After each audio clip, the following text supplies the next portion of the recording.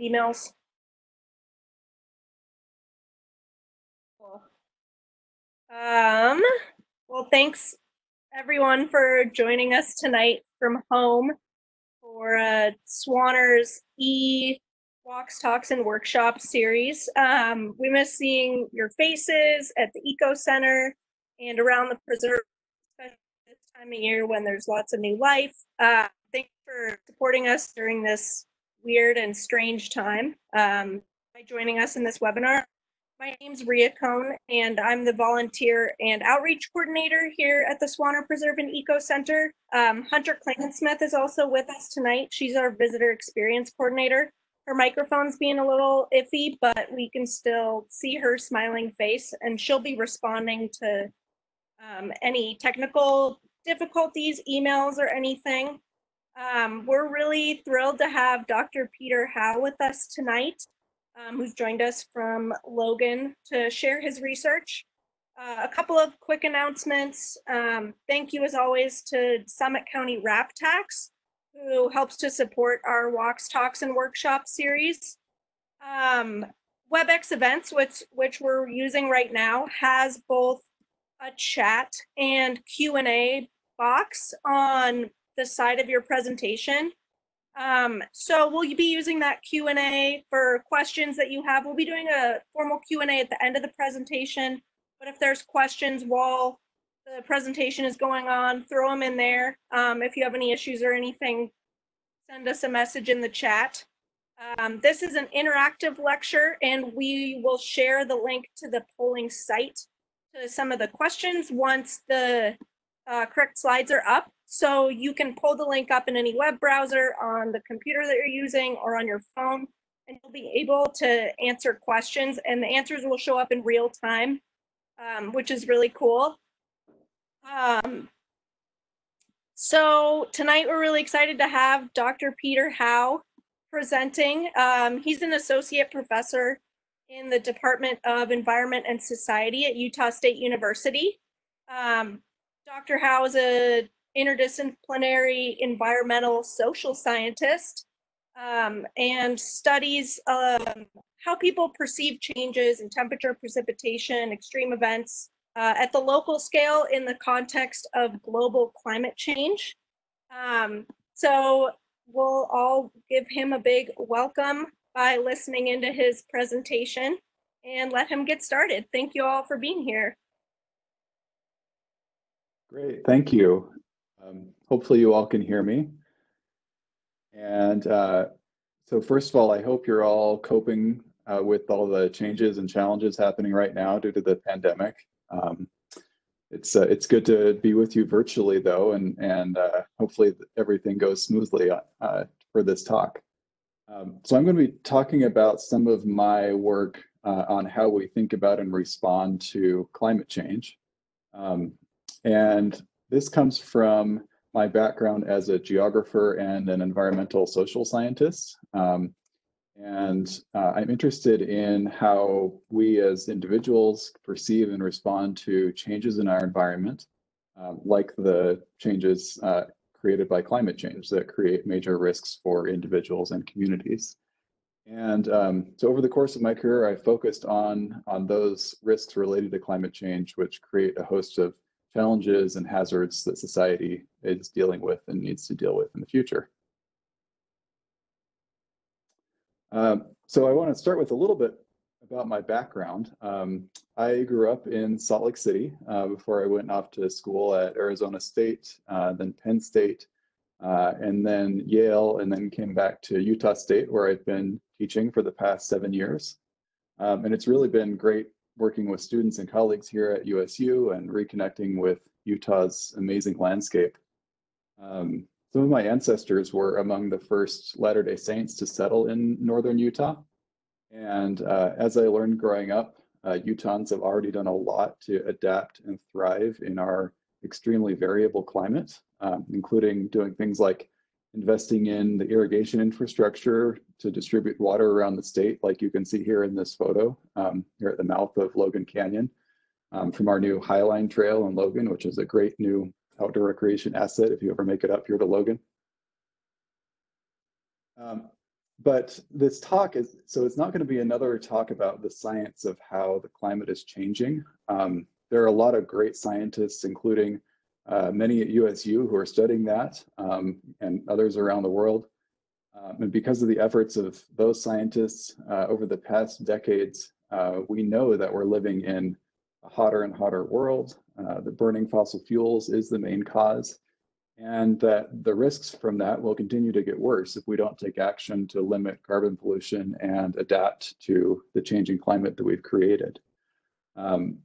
But in fact, one of the biggest research and scientific challenges now with respect to climate is about us as humans. So understanding the human side of climate change and how we as individuals and society can address the problem successfully and minimize disruption to society and ecosystems as we transition our energy system to one that's more climate friendly.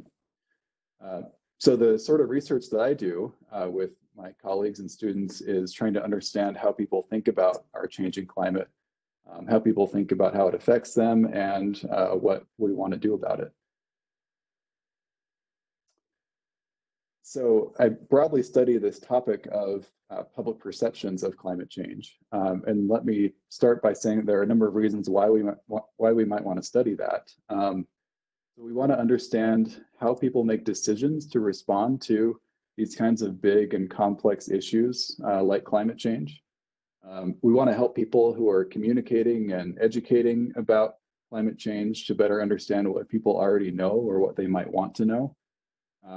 And we want to help policymakers and planners and political leaders know what their constituents think about these problems so that they can be responsive to those constituents. And one of the broader impacts of my work that I try to do is make sure that this information is available and relevant at the local level for anyone who wants it. So when it comes to the how, the main way we do this is to ask people through large-scale scientific surveys so that we can understand in a valid and reliable way what people are thinking on these issues. And then the research work that I do is focused on developing methods that allow us to drill down at the local level, understand not only what people in a particular place might be thinking, but what sorts of patterns there might be from place to place and what might be driving them. And this kind of work involves developing new geospatial and statistical models that take the large amounts of data that we have available now as social scientists and to be able to generate usable information at the national and the state and the local and even the neighborhood level all across the country. And this map is just a snapshot of the 24,000 people who are part of our data set now from these nationally representative scientific surveys. And this kind of work, like I said, is important because this kind of local data on how people are perceiving and responding to risks like climate change is necessary for leaders and communicators and educators to engage with their constituencies. But even, unfortunately, even in the age of big data now, it's still really expensive and time consuming to conduct a survey that's representative and scientific of your state or your community, let alone survey every single state and every single congressional district and every single county in the country in the same way using the same questions. So our research has worked to develop tools to address that issue and take advantage of the data we do have at the national level and project it down to scales that are most relevant for people all across the country.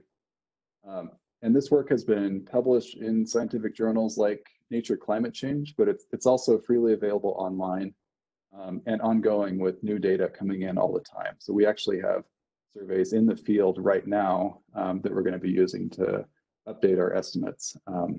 And I'm sure that's a question you all likely have, is how people's attitudes about climate change might be changing during this pandemic. And that's a question that we have too, and we're collecting data on that right now. And the kind of data that we generate is useful not only for decision makers and educators, but it's also been widely used by the media in the past few years since we first publicly released it. So this is just an example that was on the front page of the New York Times a couple of years ago. And our data have been featured there a few times and in a lot of other news sources all around the country, particularly many local newspapers like the Herald Journal here in Logan or the Salt Lake Tribune or the Standard Examiner in Ogden, because it allows local journalists to tell a local story about what their community is thinking about these issues and situate them against the country as a whole. Okay, so that's a little bit of background about what I do, but I'm going to step back here and actually ask you some of the questions that we ask of Americans at large in these surveys. And we're going to be using an interactive survey tool that I use in lectures with students, and hopefully it'll work here virtually. We did a trial run and it did work online, so we're going to try this. So you should see the link in the chat. You can also see it here on the slide. If you go to pollev.com/Peter Howe 212, you can answer this question, which is, do you think that global warming is happening? You can answer yes, A, no, B, or C, don't know. And it looks like we have responses coming in already. So I'll just take another few moments to let you go to this page and answer.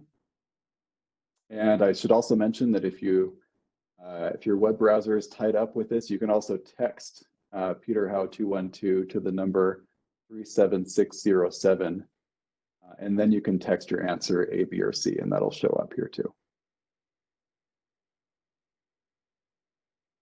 Looks like we have a lot of consensus among our viewers tonight. We're at 100% who would answer yes, you think global warming is happening. So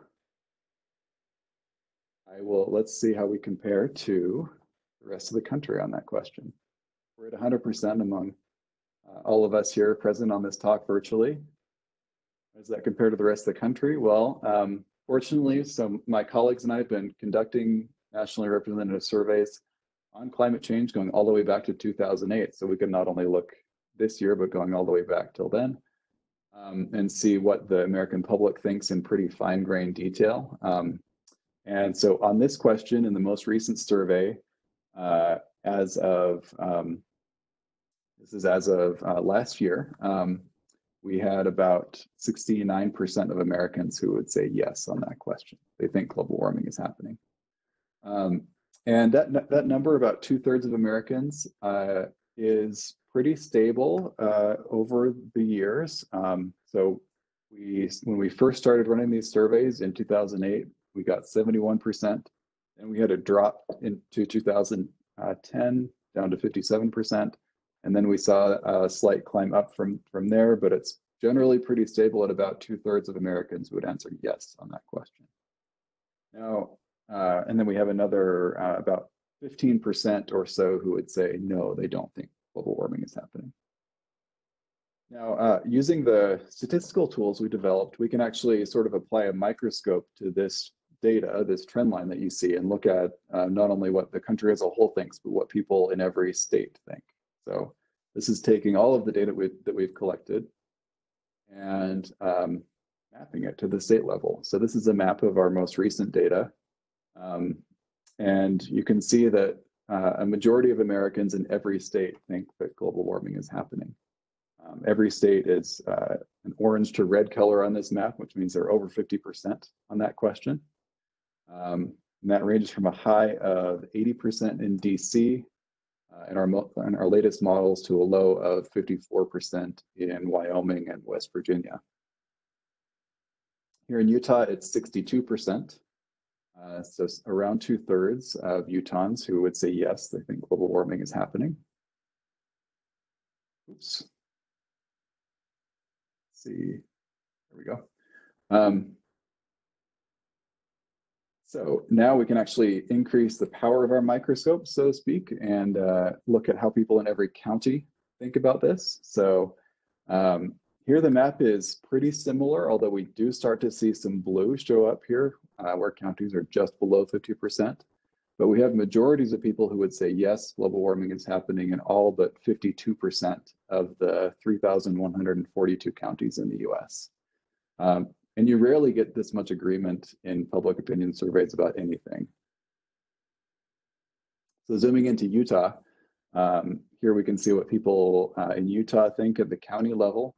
You may have noticed that we have one of those, or several of those blue counties on the map. Emory County here is the darkest blue, so to speak, where 45% of people in Emory County think that global warming is happening. In Salt Lake County, it's 71% from our data. In Summit County, it's also 71%.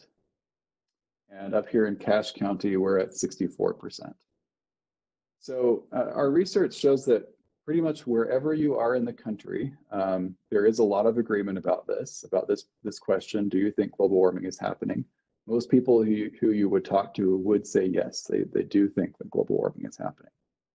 Of course, this is just one of many of the questions that we ask about. So we might also wonder what people think about the main causes of global warming or climate change. So here's this will give you another chance to participate here.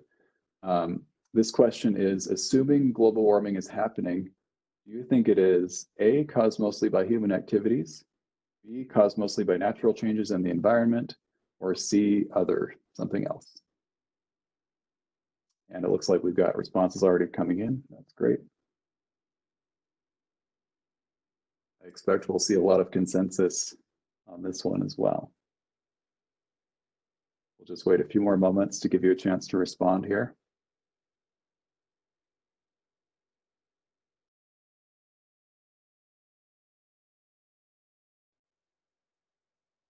Okay, so 100% of us, it looks like, would say that global warming is caused mostly by human activities. How does that compare to the country as a whole? Let's take a look.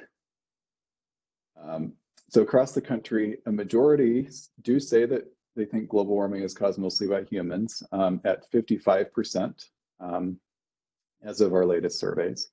Now this is slightly down from last year, or from the end of 2008, I should say, which was the highest in our 10 years of surveys at 62%. But still, this has been relatively stable over the years at just around half of Americans who would say yes, they think global warming is caused mostly by humans. And then we have another third who would say that it's caused mostly by natural changes in the environment.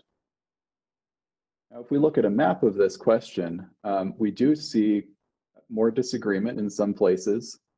In 29 states, the majority of people think that global warming is mainly caused by humans. And in the remainder, we have a slightly less than majority, including here in Utah, where it's at 47%.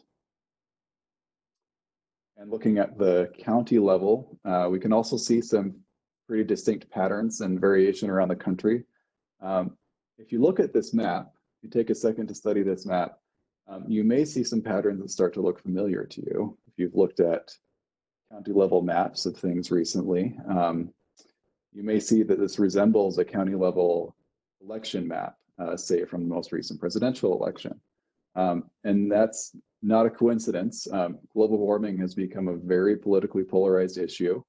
And so, you know, as a social scientist, if we know what political party someone identifies with, that is by far the best predictor of how they would answer this question and many other questions related to global warming and climate change on surveys.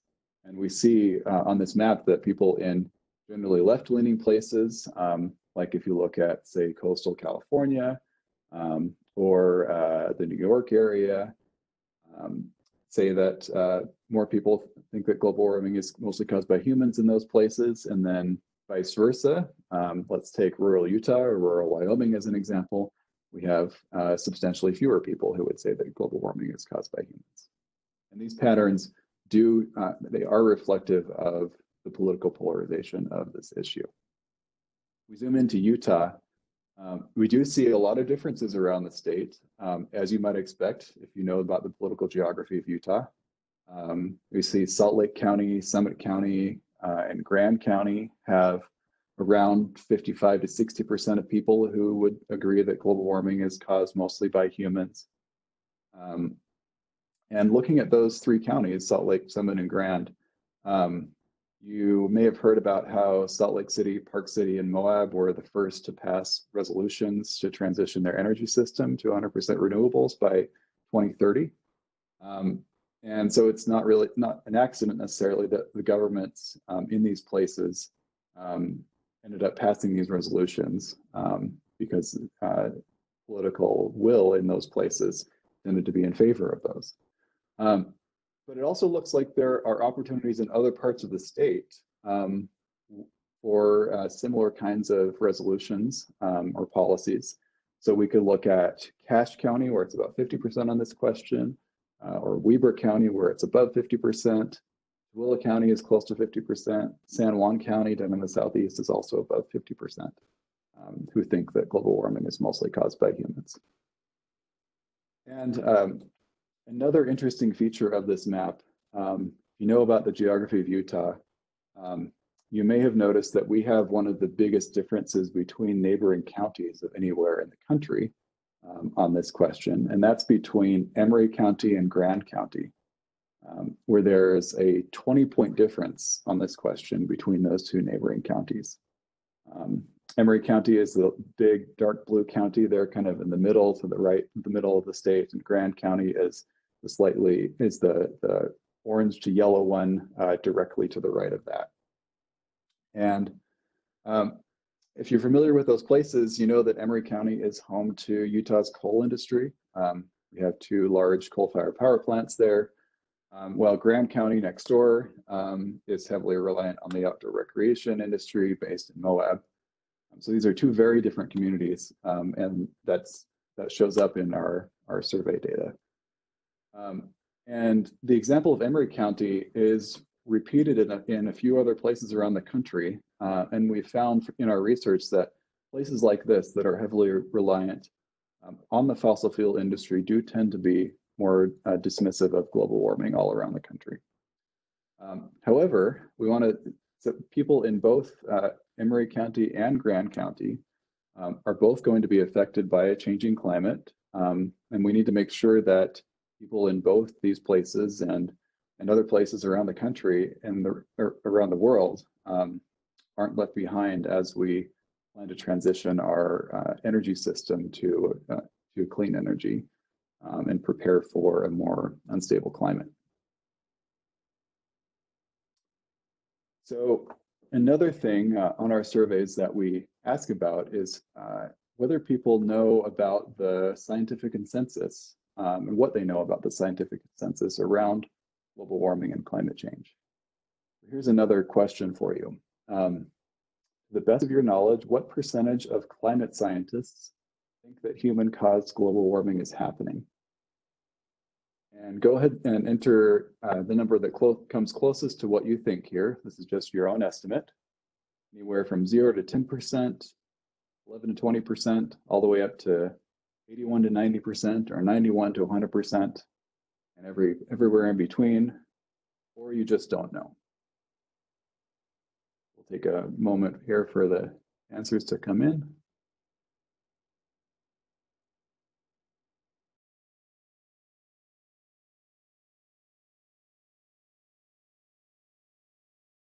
All right.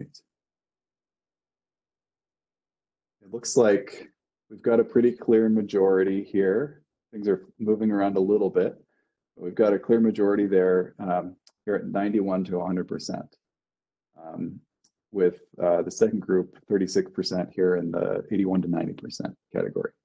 All right, so how does that compare to the actual scientific consensus on human-caused global warming? When we look at studies that have analyzed the scientific consensus, we find that it's generally 97% or more of climate scientists who think that human-caused global warming is happening. So the majority of you all were right on. This kind of consensus is extremely strong when it comes to consensus on any scientific question. this level of consensus is similar to the consensus that cigarette smoking causes cancer. So it's extraordinarily high now. However, when we ask that same question that I asked you to Americans, we find that most don't know about this extent of extremely strong scientific consensus. So only 17% would answer in that 91 to 100% category. And then the remainder would say it's either less of a consensus than that, or they just don't know. And so this idea of knowing about the scientific consensus is critical from our perspective as social scientists, because we've found that it's one of the most important things people can know about the issue of climate change. Communicating the extent of the scientific consensus is a really important message that can help people understand the issue better, help to update their own opinions, and help people engage with the issue and hopefully want to learn more. And some of the research that we've done on this is an experiment with over 6,000 people around the country a few years ago, where we actually presented people with a message about the actual strong scientific consensus about climate change, and found that presenting people with this message caused them to increase their own estimates of what the consensus was, as you might expect. People in every state responded to this message, that they understood it, and it caused them to update their own understanding. But more importantly, we found that people in states that started out with the lowest average level of understanding of the scientific consensus actually responded the most. So in places like Wyoming, which is dark green, and North Dakota and West Virginia on this map, these are the places that actually updated their understanding the most. So this suggests to us that, if you're going to be telling someone one thing about global warming or climate change, we would recommend telling them about the very strong scientific consensus that it's happening and we're causing it. So we also ask in our surveys about how much Americans support a lot of different policies that we might implement to address climate change. And the New York Times ran a feature article using our data a couple of years ago. And I'm going to show you some of the maps that they created. And our findings are actually really clear when it comes to policies, much more clear than the previous questions that I presented to you. There's actually a lot of support around the country for a lot of different climate and energy policies. For example, here's a map showing support for requiring utilities to produce a percentage of their electricity from renewable sources, even if it costs the average household an extra $100 per year. We have majorities in every state and almost every county around the country that support this, including majorities in most of Utah, and 58% in the state as a whole. We have extremely high support for renewable energy around the country. 82% of Americans and over 2/3 of people in every single county around the country support tax credits for people who purchase energy efficient vehicles or solar panels. And that includes 82% of Utahns. So we are right there in line with the country on this question. And there's also broad support for a carbon tax. 68% of Americans support a carbon tax if it's described like this, requiring fossil fuel companies to pay a carbon tax and using the money to reduce other taxes such as income tax. This is one particular frame related to a carbon tax, but we've also surveyed using other frames and found similar strong support. 62% of Utahns support a carbon tax with this question. So I've presented a number of different results, and you might be wondering how much to trust these numbers, and this is also a big part of our research. So we've been developing these techniques to create these maps, we wanted to make sure that our numbers were valid and reliable. So one of the ways we did this is to conduct separate surveys in some randomly selected states and cities and compare them to our data. And we found that our data were within 3 percentage points of these separate surveys. And we've had other researchers who weren't affiliated with us do similar things and find similar strong agreement. So we actually don't necessarily know which is more accurate between our statistical models based on our own national data or these separate surveys, which is a really encouraging result. So here, getting close to the end, I wanted to show you some results from another research project, which is particularly relevant right now, which is also related to climate change. We focused on a particular behavior that people can take that will help them prepare for the impacts of climate change. So in this map, you can see that the purple states are below the average for the country. The orange states are above the average. And Utah probably stood out to you here on this map. And I've covered up what the question is, but you may have guessed, it's particularly relevant during our current pandemic crisis going on right now. Here it is. You have supplies set aside in your home to use in case of a disaster. And Utahns lead the country on this. 58% of Utahns said they had supplies set aside as compared to only 41% of Americans on this question. And other states that scored well on this were Alaska, Hawaii, Florida,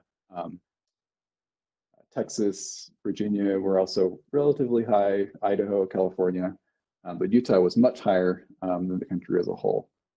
And this particular thing that you can do, setting aside supplies to prepare for disasters, is one thing that individuals and households and communities can do to help become more resilient to climate disasters. And that's one way that we here in Utah are doing well compared to many other places. This is just a map that shows a little bit increased resolution on that question at the city level, and you can see some pretty similar patterns. And we hope this kind of data is useful for decision makers and people at the local level to help them understand how their areas are doing compared to others. So let's see, I have one more question that you can answer here. How often do you discuss global warming with your friends and family? So you can answer A, often or occasionally, or B, rarely or never. And we'll take a few moments for a few more responses to come in.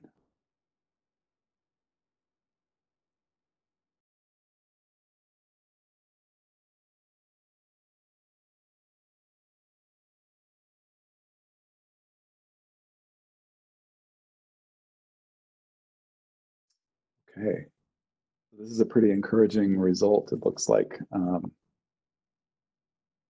vast majority of us say that we discuss global warming often or occasionally, which is really great to hear. How do we compare to the country as a whole? Well, those 9% of you who said you don't talk about it much are not alone. So over the past 10 years, we see that most of the country says they talk about it rarely or never. That's at 63% in our last surveys, and only 37% say they talk about it often or occasionally. Why might that be? You think about why people choose not to talk about global warming or climate change. One hypothesis that researchers have put forward is that it's due to something called pluralistic ignorance. And this is the idea that we think fewer people agree with us than actually do. So we tend not to bring up this topic in conversation because we think whoever we're talking to might not agree, and we don't want to start an argument. And so hopefully, based on some of the data that I've shown you, those of you who aren't talking about it as much would consider talking about it a little bit more, because there are a lot of things that we do agree on, that most Americans, most Utahns do agree on related to climate change. We can't really address this problem very well if we don't actually go out and talk about it. And on this question, if we look across the states, we see that we don't have a majority anywhere, unfortunately, who say they talk about global warming, at least occasionally. However, 37% of Utahns say they talk about it at least occasionally, which is actually a little bit higher than the national average. So there's something potentially happening, something going on here in Utah that's leading us to talk about global warming or climate change a bit more than average for the country as a whole. We're not sure what that might be yet. So that's certainly a question that we're interested in as to why we see that pattern. What's going on here in Utah that might lead to these discussions happening a little bit more than in the rest of the country. So for those of you who are talking about climate change or who want to start talking about it more, I want to mention something that we call the big 5 key things to know. These are some of the most important things to know about climate change and that you can use to talk about it. And so it's these 5 key points here. The first is that it's real. Climate change and global warming are happening right now. Second is that it's us.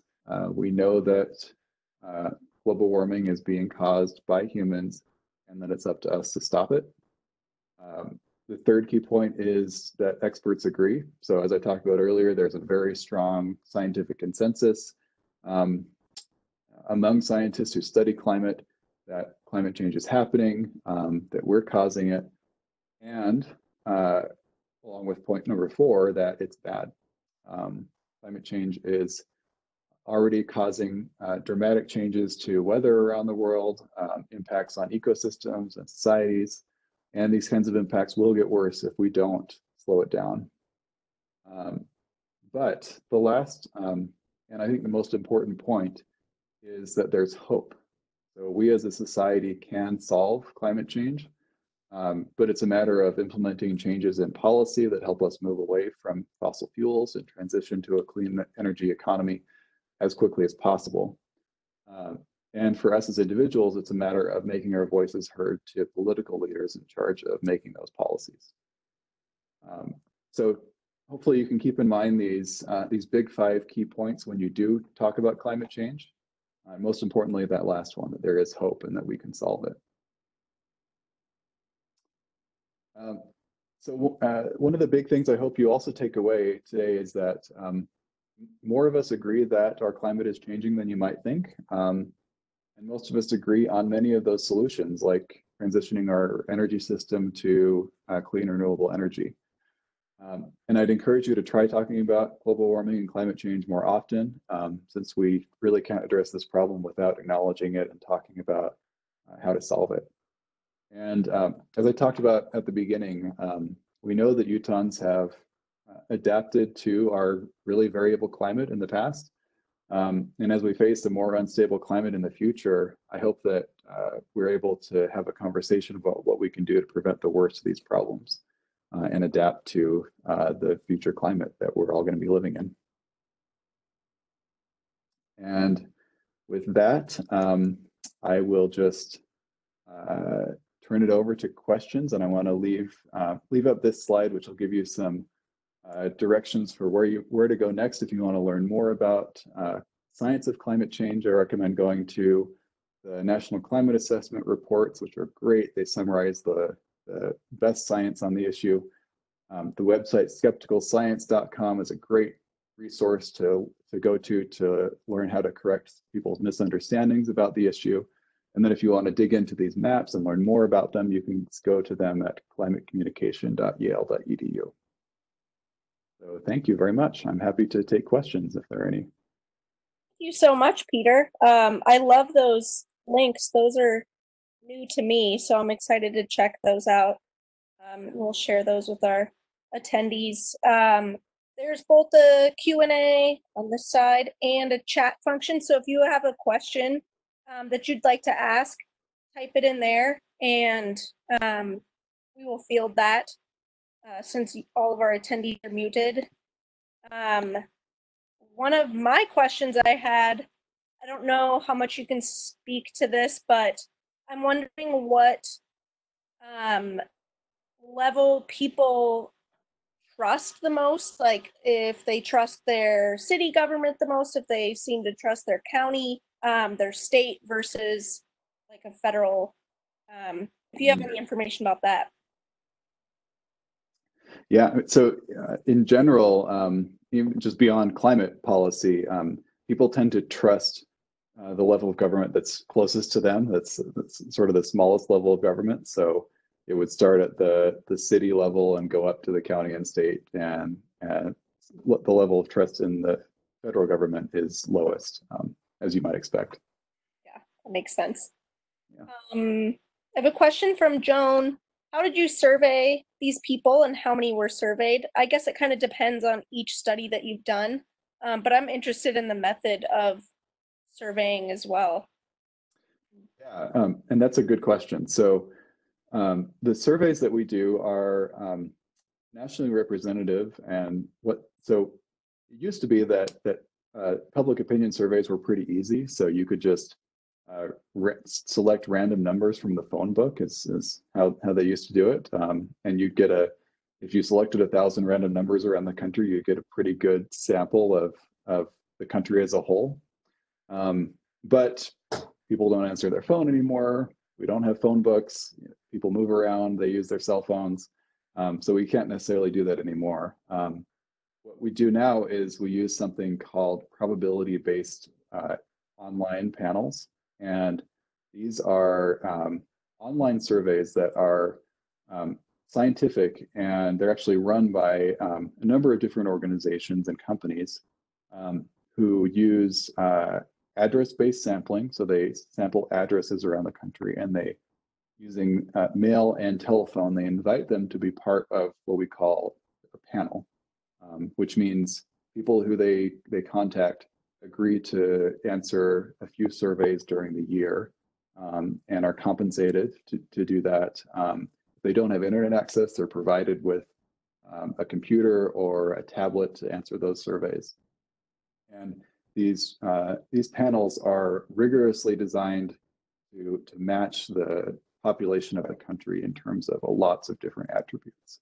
So they match them on where people live, on their demographics, things like gender and age and race and ethnicity and political affiliation. So we run surveys with around 1,000 to 1,500 people from these probability-based internet panels twice a year. And those are the data that go into the maps that you see. And those started back in 2008, and we're running them twice a year now. And like I mentioned, we have one that's in the field right now, and hopefully we'll be able to release data fairly soon on that. Awesome. Yeah, gone are the phone book days for sure. Yeah. A comment from Maureen, who noticed just how clear the air is in Salt Lake right now. So I know in Logan, you guys have similar air quality issues, just with the inversion. So the air was so clear it almost hurt her eyes, which is pretty awesome to hear, I guess, but kind of a stark contrast to what we've been living. And I guess if there's been any kind of change in public opinion about this with the pandemic that's going on, if it's too early to tell, if that's just all kind of conjecture. But it seems people are taking notice of these effects a little bit. Yeah, that's true. And we don't have a lot of clear data yet, although we're all thinking about this. And there's data collection efforts that are in the field right now. I have some early data that's coming in that is indicating that people's level of concern about climate change hasn't dipped, hasn't been replaced by concern about the pandemic, for example. But the point about air quality, yeah, is a good point. I mean, so one thing that maybe this shows us is that it's possible for us to implement changes as a society relatively quickly. Now I say that very hesitantly because these changes are causing huge disruptions and huge challenges and tragedies for a lot of people. But hopefully this illustrates that these changes are possible, and this is the scale of changes that we need to implement in a less drastic or less immediate way, hopefully. But this is the scale of changes that we do need to implement to address climate change. Really interesting to think about. Thank you. Katie asked how the percentage of Americans who believe in climate change compares to international percentages, if there's been studies about that. Yeah, so we've actually done similar work where we've mapped opinion in Canada. So if you go to climatechangecommunication.yale.edu, you can see the Canadian Climate Opinion Maps project. And there's been other national level surveys around the world in many different countries. And there's variation. So generally, Americans are less concerned than Canadians.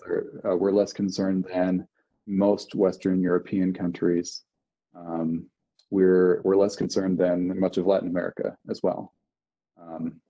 And similar to places like Australia, however, and certain other countries that I'm not remembering the exact numbers right now, but we actually do need better surveys in a lot of the world, though. So there are places like Sub-Saharan Africa, South Asia, where the kinds of surveys that we have in the US are not conducted very frequently or at all.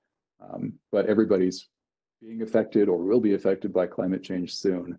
And so we need to be out there collecting more data about how people are thinking about and responding to it. Wow, very interesting. That definitely answered my question as well, kind of about areas that need more surveying or traditional survey methods don't work. Exactly. Yeah, if anyone has any more questions, throw those in. Otherwise, I think we'll wrap up. Yeah, thanks for joining us, everybody. Thank you. I love the links that you've shared, and we'll definitely share those with everybody. We've also recorded this lecture, so if anybody showed up late, if you weren't able to access the lecture and are watching it now at a later time, we'll be sending that out to everybody. So, well, it looks like we have one more question. Can photos from the International Space Station be used to push the cause of climate change? I don't know how much you can speak to that, but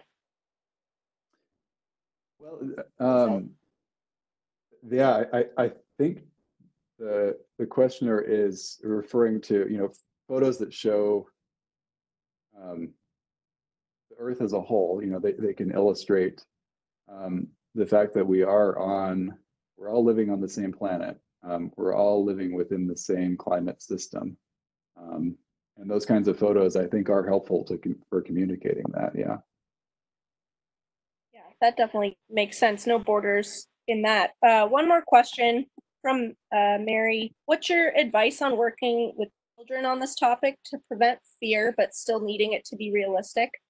I know a lot of adults that this could apply to as well.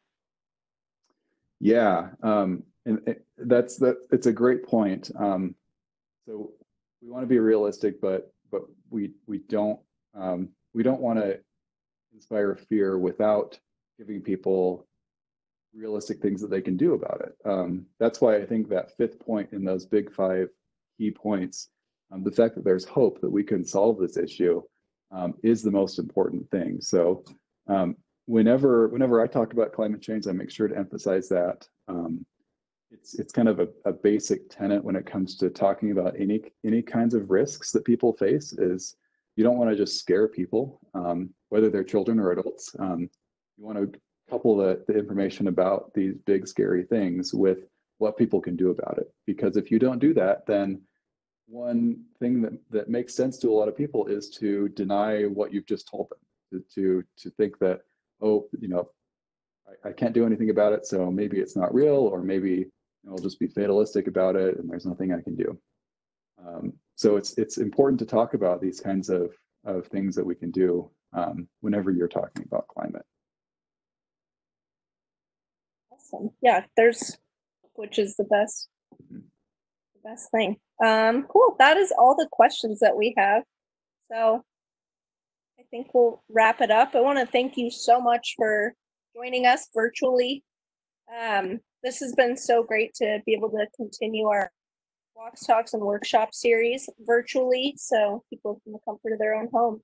And a great topic to talk about and inspire some hope during these pretty cold and interesting times. So thank you for joining us. Thank you all. All right. Bye, everybody.